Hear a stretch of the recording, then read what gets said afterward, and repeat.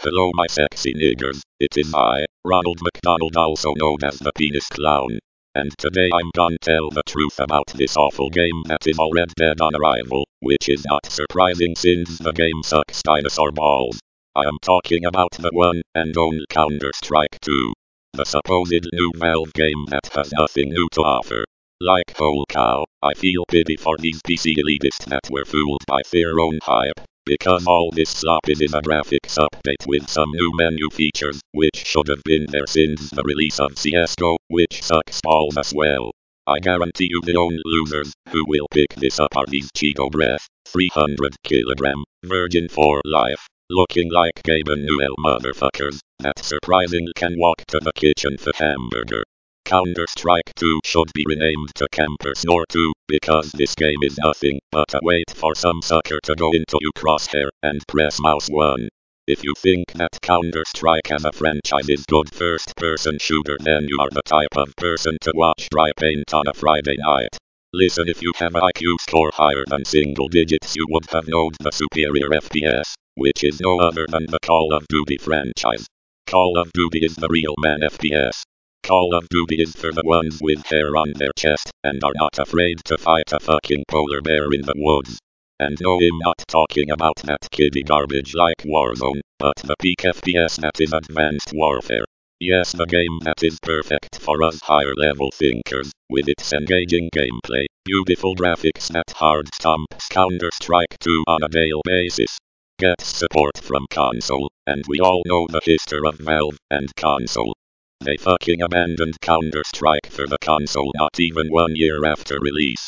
We can say the same for Team Fortress 2 on Xbox 360, not even 1 year after release, and still got fucking abandoned like a stray dog. Honest, I find it absurd that they cater towards their PC cult that feeds them money. But you know what sets gold apart from dirt? Unlike Counter-Strike 2, Call of Duty is actual fun. Meanwhile, the only dopamine you can get from Counter-Strike is the unboxing of loot boxes, which introduced this industry to microtransactions. I bet my 20 cents y'all Valvetards forgot about that, didn't you? And why is it that Overwatch 2 gets backlash for being the same game, but when it's Counter-Strike 2 does it, you clowns build a fucking golden statue for what exact? Responsive volumetric smokes. 128 tick servers. The max round are now 12, instead of 15. Meanwhile you play the same shoddy game in Dust 2. Are your standards so fucking low that this gets you hyped? Remember when sequels actually changed something? Despite how trash Overwatch is, at least they added some new characters, which are fucking terrible, but hey, I can at least see some effort. I already heard much complaints about the performance issues on low-end PCs. And I'm questioning how the fuck they want those guys to play this slop. With what, a Steam Deck? I wouldn't even wipe my bum with the Steam Deck.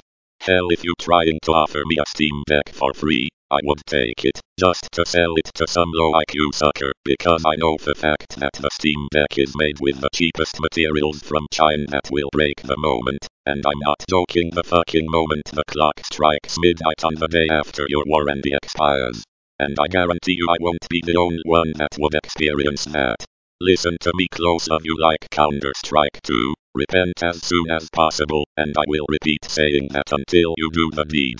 Because this game is truly invested with wrath, envy, sloth, and so on. And they are very noticeable due to the average Counter-Strike player behavior. So in conclusion, fuck Counter-Strike 2, fuck Valve, and most importantly, fuck UCS fanboys. Lucky there won't be a third Counter-Strike, because Valve has yet to learn to count to 3. But alright, enough about this garbage game. I bet this video has made you hungry, didn't it? Well, come over to McDonald's, and if you use the code Jameson, you get a 20% off discount for my world famous Mac Cock sandwich. Yes. The cock meat sandwich consists of Richard Simmons' hairy dick, which I cut off since he grows a new one every 10 minutes. He screams in pain because he loses a lot of blood when we chop off his cock, but don't worry, he is into it. The sandwich will be topped with some pig blood and cummy mustard, which is made from a mixture of bit of puke of my semen. We toasted at 69 degrees, and a couple cum is optimal for dipping. So come down to McDonald's and try out this amazing sandwich today. Bye, you sexy frauds.